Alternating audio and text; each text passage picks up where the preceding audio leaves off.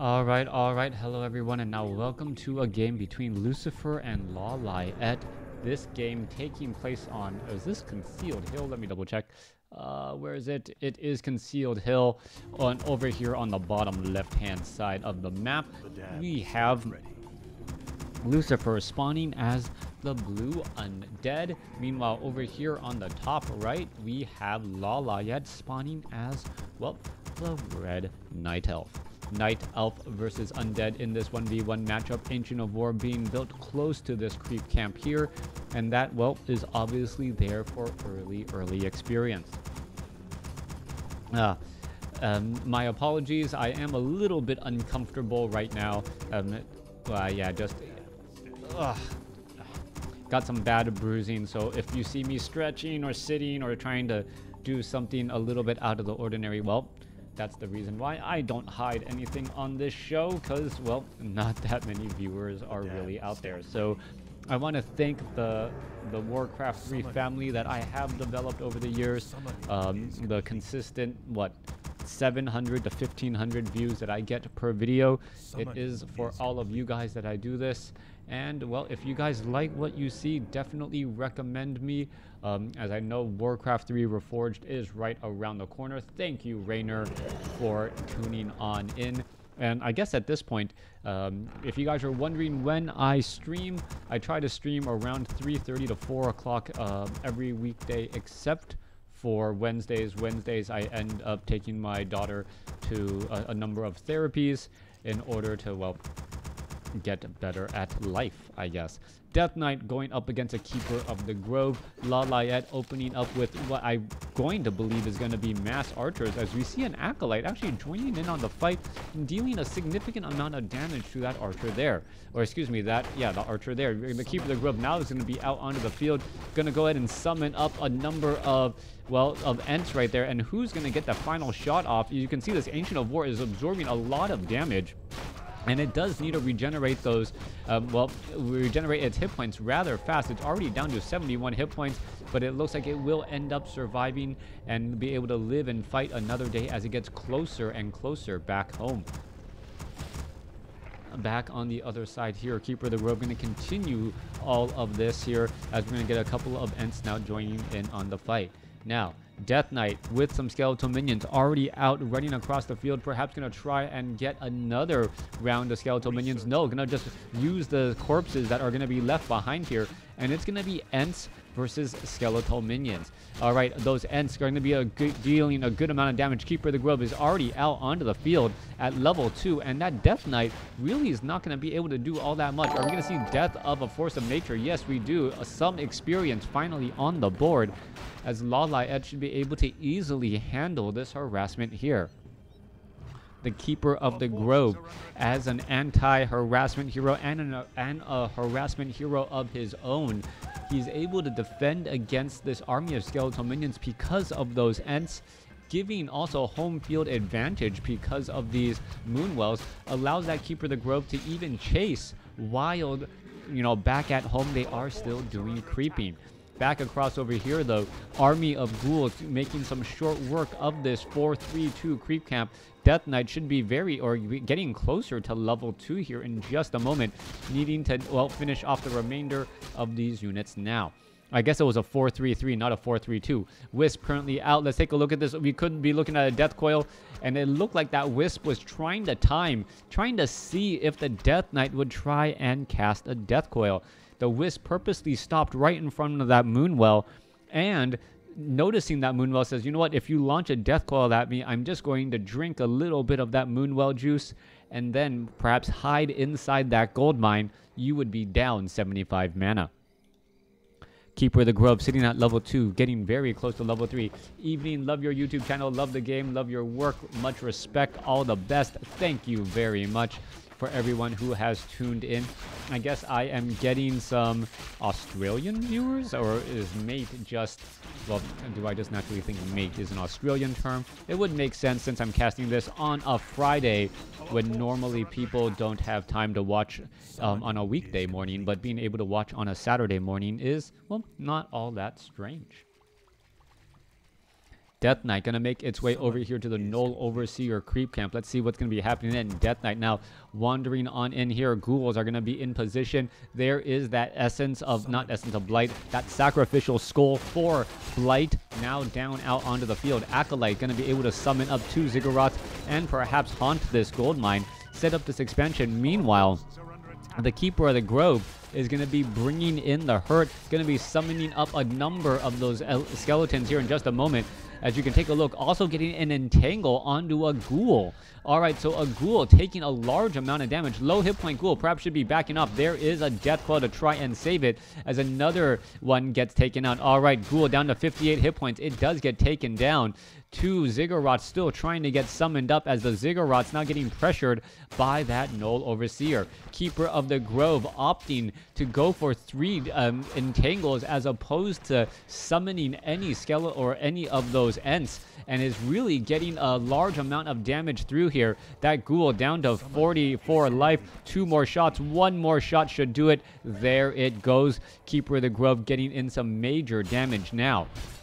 If you guys are paying attention, though, the Undead army still has a much... Wait, no, 17. Sorry, the colors are swapped. Let me go ahead and swap that back. Yeah, 21 to 34.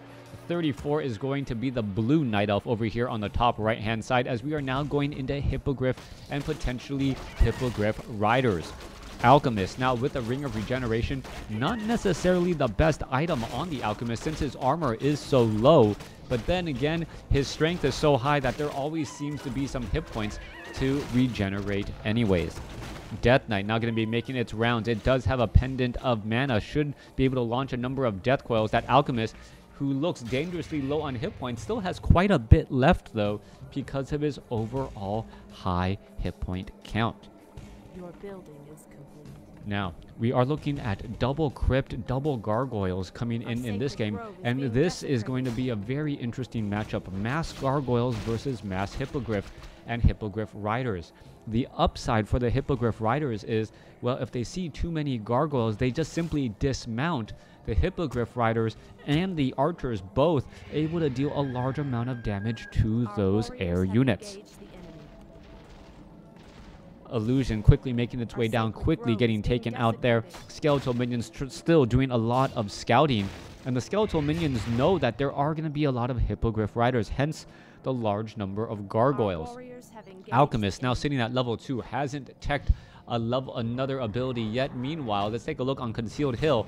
Going after these red drakes, the hippogriffs are very, very powerful since they do deal, well, a high amount of damage. Let's take a look. Belt of Giant Strength picked up by the Alchemist, already up to 1,025 hit points at level 3 with a Ring of Regeneration.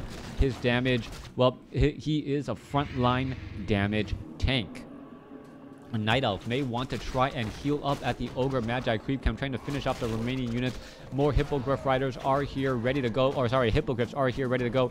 Alchemist gonna slide its way over here to this one Fountain of Health. This one 4-Stroll Berserker will get taken down as the Alchemist, well, desperately needing to get back up to full hit points, is gonna stay and relax at this Fountain of Health spa for a little while longer.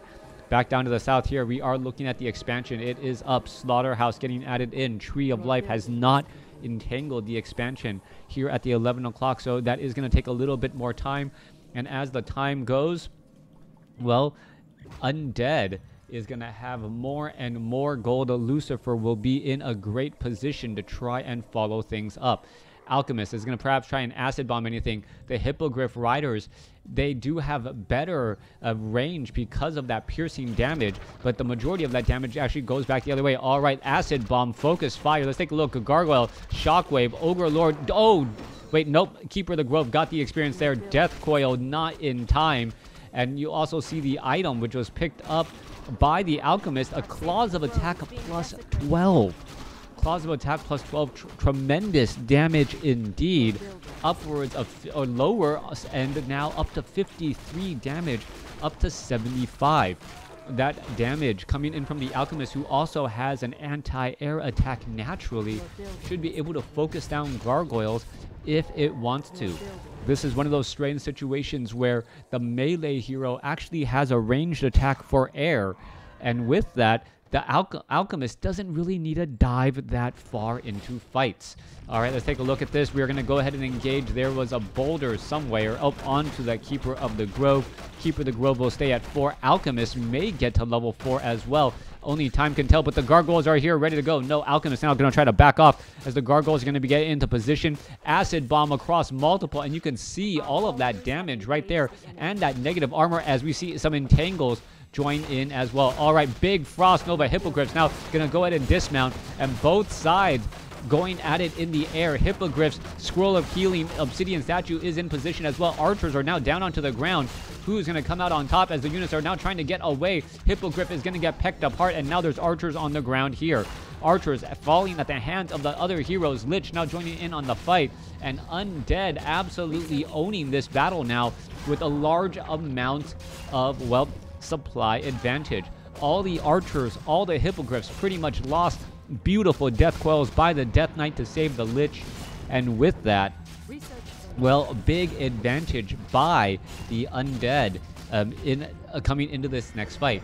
Potion of Lesser Invulnerability being used. Alchemical Raging Alchemist trying to perhaps take down some of these gargoyles here. Lich is at 2. Death Knight is at 4. Mana is low. And with all of that said and done, I think the Undead, Lucifer, came out ahead in that battle, but he can no longer press the advantage. That's one thing that I often see, new players and even intermediate players fall into a trap. They do damage, they win a battle, and they go, yeah, I gotta strike while the iron is hot. But little do they consider the state of their own army. Their heroes, potentially or primarily, Death Knight and Lich, are both relatively low on mana. Undead had actually returned, Night Elf had actually returned back home. Keeper of the Grove and Alchemist are much stronger at this stage, so they'll be able to do even more. The problem, though, is that these hippogriffs are not going to be able to do very much, as we are now going into a potential creep jack. All right, let's take a look. Units need to head back away. Alchemist is right here, gonna go ahead and continue to fight all of this here. As we take a look, Keeper of the Grove, Scroll of Town Portal being forced. Gargoyles are upgraded 1-0 as the units will be backing out. Greta is gonna hate on me, but I always want to see tree deaths as decayed. All right. Alchemist sitting at level 4. Keeper of the Grove sitting at 4. Goblin Shredder is here, and adding in even more hippogriffs is, well, highly questionable at this point. Hippogriffs do deal 51 to 65 damage. Their attack speed, however, lower, or the overall damage lowered compared to the gargoyles, as the hippogriffs, are they going to be able to do enough there? 51 to 64, 62 to 80, yeah. A big difference in overall damage, 410 hit points compared to 525. I guess in that case, it is pretty much about even. All right. Still wondering why people stop by onto the stream and then quickly leave. What, do I just talk too much? This is a cast. It's play-by-play casting. All right, let's take a look. Engagement there. There was what looked to be a Scroll of Town Portal, but then canceled.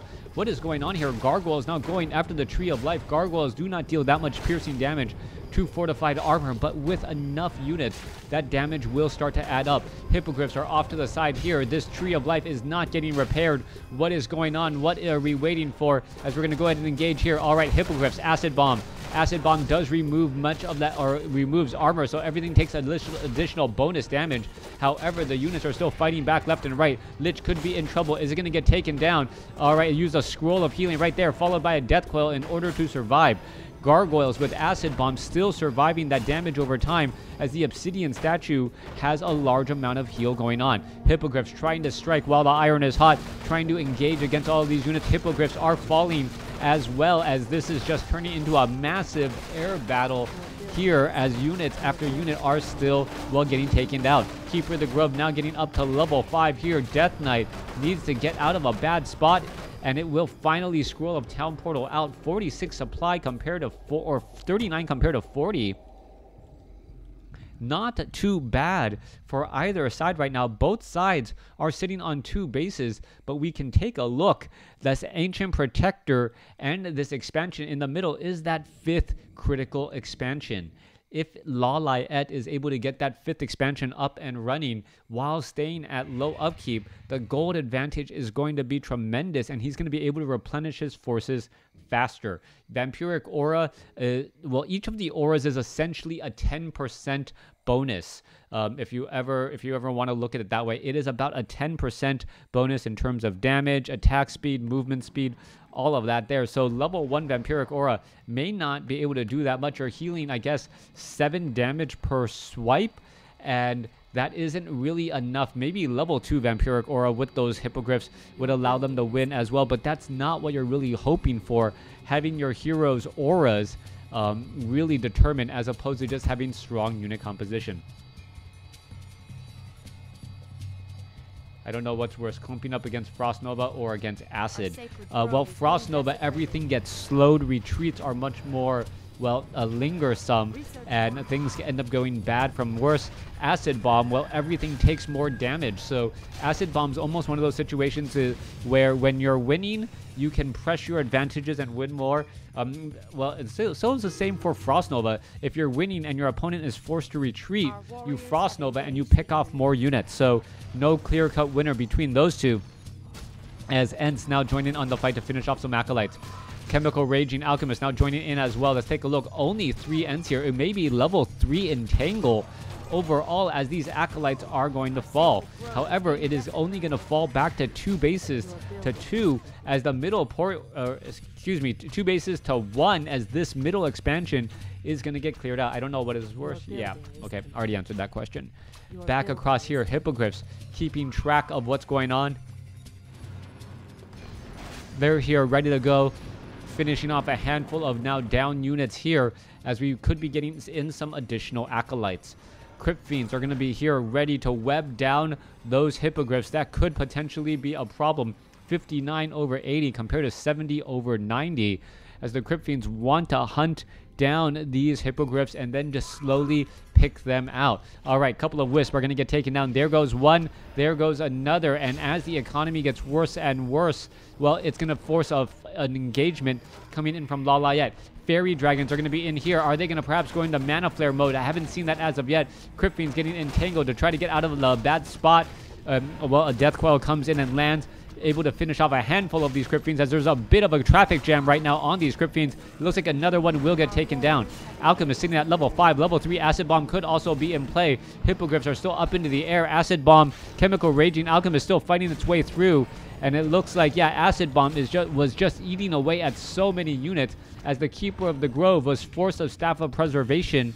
And now we even see Lawliet going into dual Chimeras. Chimera Roost now making its way back out. Let's take a look. More engagement here. Alchemist going to be ready to join on in on this fight. 2/2 upgrades. Perhaps we'll see Mana Flare to try and stop some of the additional casting from those Obsidian statues, but it's just going to be simply waiting on time. And damage about to engage. Hippogriff's going to join in on the fight. Let's take a look. Going straight after those units, as we see Chimeras now out onto the field. Chimeras are looking to finish off those Obsidian statues. Just one shot on each almost takes it down completely. There goes the last one. No more Obsidian statues, and Lawliet takes a big victory and a bite out of Lucifer. Thanks for watching. Thanks for listening. Hope you guys enjoyed it.